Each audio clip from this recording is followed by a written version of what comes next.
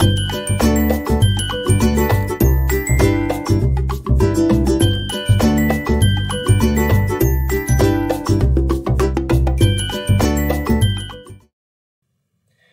we're back with more innovation thinking processes. And today we're going to talk about brainstorming methodology. And you've likely done brainstorming before, but you may have not got a deliberate thought process behind how you're brainstorming and why you're brainstorming. And if you're doing brainstorming as a group activity, as many of you may do in the future as product development managers or R&D leaders, you will want to have a deliberate strategy behind how you do brainstorming. So we're going to do that today. At the end of this video, you will be able to apply Osborn's premises of brainstorming. You will reflect on good brainstorming tactics. You will discuss a variety of methods used in food product development brainstorming, understand the role of facilitation in brainstorming, and apply a strategy to overcome barriers in good brainstorming practices. So, brainstorming was invented by Alex Osborn, and this is a quote from him: "Creativity is more than mere imagination. It is imagination inseparably coupled with both intent and effort." And Osborn was an advertising executive, originally based out of Buffalo, New York, so our neighbor for those of you who are Niagara people. And he was in the situation of running an advertising firm out of Buffalo during the Great Depression in the 1930s, and his firm nearly collapsed, except that he was able to secure a major account, relocated his practice to New York City, and from there he took a much more deliberate strategy with how he was doing creative thinking, and from there developed a consulting firm that focused just on teaching and consulting with respect to helping people think creatively. As you can guess, in advertising and marketing, you have to be really very creative. Product development is often linked with advertising and marketing, and so that creative stimulus really needs to be in place. He was the one who came up with brainstorming and wrote about it extensively in his career. The main principle of brainstorming is that you're going to generate a lot of ideas towards a very specific and defined goal. You don't just walk in there and go, let's just think about stuff. You have a very specific goal. Today we want to find a new product for serving middle-aged women with teenage children, something like that, based off of the unit operations within our facility. Or what are some of the pain points that our customer base has, and how can our products help relieve those pain points? It's really about a defined goal, not just walking in there with randomness in play. That said, you do want to have some randomness. You want it to be spontaneous. You want it to be improvised. You want it to be free-flowing. You want to make sure that whenever you're doing brainstorming, that you're not applying a lot of these metrics of feasibility, so DFVI matrices or SWOT matrices or meaningful uniqueness metrics. You want to go into brainstorming and not apply those metrics on the front end. I know we spend a lot of time talking about that, and often I talk about the importance between being deliberate about your divergent versus convergent thought process. Well, in this case, in brainstorming, you want to be focused on that very divergent with no convergence activities at all.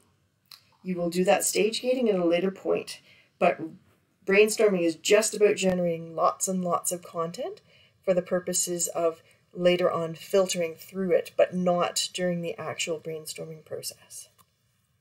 So, two key features in brainstorming that Osborn wrote extensively about is that it's really critical to defer judgment. You do not walk into a brainstorming session and go, oh, your idea is bad, that's a dumb idea, or even using, those are very opinion-oriented statements, even saying, the facts don't back us up, you can't do this, you can't do that because of science, because of public opinion, etc. You defer that judgment for a later point. You need to be in a space that is avoiding those sorts of judgments or those sorts of opinions that would impact on someone's ability to think freely. The whole purpose of brainstorming is really about developing a large quantity of concepts based off of the theme that you're working under and not apply those judgments, not apply those feasibility matrices until a later point. You want people to be in a space where they're accepted and they're able to think about really wacky ideas without being a constraint. And that freedom from constraint is where people can go into a lot of really boundary pushing. And in many cases, that boundary pushing is where some of the best innovations occur. Now, good brainstorming does include quantity over quality. And so in many cases, people will go into brainstorming and just throw out all sorts of ridiculousness. Now, in some cases, it is ridiculous. And in other cases, being really off the wall and uninhibited allows for people to have a much more broad innovation mindset. I've stated this in the last slide, but there's no criticism involved in brainstorming. You have to be really careful to not go out and apply judgments to one another's statements. It's about that free flow of massive generation. Wild ideas are very good in brainstorming. Again, we're not applying those convergent matrices until a later point. And what's really neat about brainstorming, one of the statements that's commonly stated, 1 + 1 = 3. In the case of brainstorming, you can combine ideas to improve them and use them as catalysts within the brainstorming activity itself.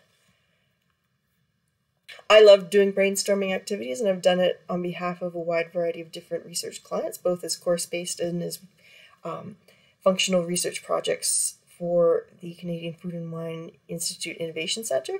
This happens to be one of my favorites, and this was several years ago, and we know that they speak about it in a lot of different media, but we worked with a major multinational cake company who wanted to connect better with millennials. And so we have here our millennial borderline Gen Z audience. They wanted to understand, why was this classic cake company not really connecting? And using some of their new ingredients that they had come out with that were clean label and better for you ingredients, we wanted to develop some new concepts that really resonated with a younger audience. So we collected a bunch of innovation students who happened to be that younger audience while also being skilled product developers. And we created these worksheets, and everyone had the chance to play around with the ingredients at the front center station. And then using a tick box down the side, they would tick off, here are the ingredients that I've used. We had all sorts of coloring, and so you can see some of the different drawings that people made. They had to give some sort of basic statement about what their product was and give a conceptualization of that product. It was a lot of fun, and we had several hundred different concepts developed for different cakes and desserts that could have been made from the base ingredients that were provided by the industry client. From there, we did a secondary prioritization exercise, and that's where the convergent aspect happened. But we did that on a completely different day. On this day, where I call it the Wall of Cake Day, on this day specifically, we just wanted people to go out and have a ton of fun and really imagine what they could do with the cake ingredients that we were provided by the client. Later, we did prioritize them, and people went along and said, this is a cake that I would actually buy. And how we did that prioritization, just to give some context, we gave everyone a set of 10 stickers, and they could go and look at that wall and imagine they were shopping at the cake store and put their stickers on the cakes that they felt that they would have interest in buying. And from there, we were able to make a top list of the cakes that we thought had the most interest and potential. We also did a feasibility assessment where a group of bakers, myself included, we went through and said, what would a in-store bakery be able to execute with the typical unit operations they had? And from there, we made a lookbook. We styled those cakes and had them photographed, and we made the instructions into an actual operating procedure for an in-store bakery to execute. Another one that we did, we were working with the Nourish group, that is with the McConnell Foundation, and we were doing a brainstorming activity about how do we get fruit into the diets of people who are in institutional settings like hospitals, long-term care facilities, and so on. And we did a whole brainstorming about what are the pain points behind accessing Ontario fruit products in institutions. And so in this case, I did a facilitated exercise, and the group was just in a free-form conversation, and I was gathering all the different pain point ideas so that we could emerge with a better map where would be the appropriate strategies to be focusing when working on finding suppliers or co-packers of fruit-based products. Here's another one where we were doing some product development ideation, and everyone was given a stack of Post-it notes and was told, write as many ideas, one idea per Post-it note as fast as possible. And then as they were writing ideas, I was up at the front of the room clustering the ideas into similar themes to see how they generated out. And then we did a prioritization exercise where people said, here are some ideas that I think are worthwhile to move forward. And we took those into the product development class. So in general, there's a bit of a flowchart. I'll admit I borrowed this graphic from Wikipedia under Creative Commons. I do publish all of my YouTube videos under Creative Commons. So in general, when doing a brainstorming activity, you do a little bit of a warm-up and you explain that problem, and then you present what the rules of engagement are. So in general, you should restate Osborn's premises, that it's going to be a space free from judgment. We do not criticize one another, and we generate lots and lots of content as fast as possible. We call it for those ideas, and people write their ideas down, or a facilitator will write those ideas down. In some cases, it will just be a free flow and let people engage, depending on the scenario. In other cases, you might do a facilitation where you go along and say, you over there in the corner, please give an idea. And you go summarily around the room to make sure that everyone has the chance to express their idea. Different premises. The main thing is, in that scenario, you want to make sure that people don't feel under pressure. And if they are in a space where they're like, I don't have an idea, you just go on and say, you know what, that's okay. We'll come back to you at a later point in time. There's going to be some sort of presenting ideas and recording of those ideas. And then if need be, there's a chance to elaborate and extend those ideas out. But in general, it's all about just generate lots and lots and lots of different ideas. There are a variety of different activities and tactics. Sometimes you can structure it so that you are doing clustering of like ideas. In other cases, you'll do facilitation where one person will start an idea and then another person will elaborate and elaborate, sort of like the Kialo board that we're doing right now in another part of this class, where you put out one statement and people will put their arguments and other people can keep elaborating on that same string of arguments. I've seen it where people do it sort of like a storyboard where one person starts with their idea and everyone has their own page. You start with your idea and then you pass it to the next person who reads that idea and then they add their comments. And you keep passing those papers around the room every couple of minutes. And then eventually your paper comes back to you and you see all the different free-flowing comments from everyone. There's lots of different ways to brainstorm. You can brainstorm brainstorming ideas. Now, there are some challenges behind brainstorming. In some cases, there is blocking where people will go in and have different attitudes or personalities that prevent good brainstorming. I did one facilitation for it was about institutional change within a college and university setting, and I was doing this facilitation, and it just happened that the president of the college was in the room, and that really impacted on the ability of people to speak freely at that time.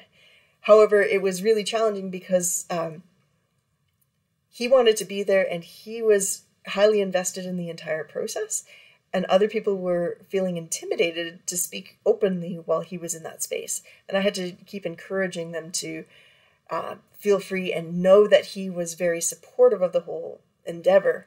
At the same time, too, I had to, on a few occasions, just gently take him aside and say, wait a second, Your opinion is one of many in this space, and in the end we will have some prioritization, but right now we need to hear the voices of everyone in this room. And so you can't go out there and tell people that they're right or wrong. Sometimes people have challenges collaborating, and they get fixated on different aspects of this. Evaluation apprehension. This is very common when doing brainstorming in classroom settings, where people feel, well, if I don't do this well, I'm going to fail this activity. And so, or you'll see this in corporate groups where R&D teams are doing brainstorming, and you might just have an off day. Maybe something else is distracting you, and you walk into that brainstorming session and suddenly you don't have good ideas. And you feel like that's going to impact on your performance review or your ability to get a bonus at a later point in time. Evaluation apprehension just goes back to the fact that brainstorming needs to be done in a space that's free of judgment. And oftentimes, especially when it's being done in a classroom setting, you want to not have it linked out to specific outcomes. So if you say to a student, please brainstorm for me 10 ideas, you can't force it within the time frame of that exercise. What else? Free writing.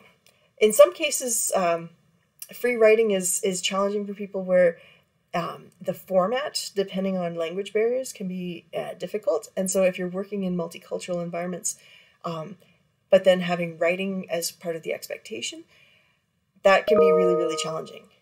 Personality characteristics and social matching can also be really, really difficult. If you've got some introverts in the group and extroverts within the group, you can have people just dominating the entire conversation. And so you need to be, as a facilitator, making sure that you are providing mechanisms for people who are quieter in that group to have the chance to express themselves. Social matching, that's also where I was mentioning about the president of the college in a brainstorming session. It's difficult if you have hierarchies within the room doing that brainstorming, unless you have a really, really tight team, that within hierarchies, people can feel intimidated to participate. Here's some different brainstorming photos. Actually, that is the brainstorming activity that I was talking about with the president. That's him right there. All sorts of different opportunities for brainstorming, and I want to encourage people to try it out. And in the end, the more you do a skill and the more you practice it, the more fun you'll have with it. I think there is a photo of someone measuring out cut squash, but I remember doing a brainstorming activity while teaching a product development course, and I said to the team, let's do a quick free thinking exercise, and we'll have teams. Everyone had a big flip chart in the middle of their table with their teams. And I said, I've got a flip chart at the front of the room. And I said, sweet potatoes, everyone think about sweet potatoes. And in the next 2 minutes, just as fast as you can, write as many different things you can make with sweet potatoes. Go. And I'm up there scribbling on my chart, and these other teams are scribbling. And I do brainstorming for product development all the time, and I don't want to sound like I'm comparing or pulling one of those rank issues with you, but in my chart, I think I had 40 things, and the next group had like 6.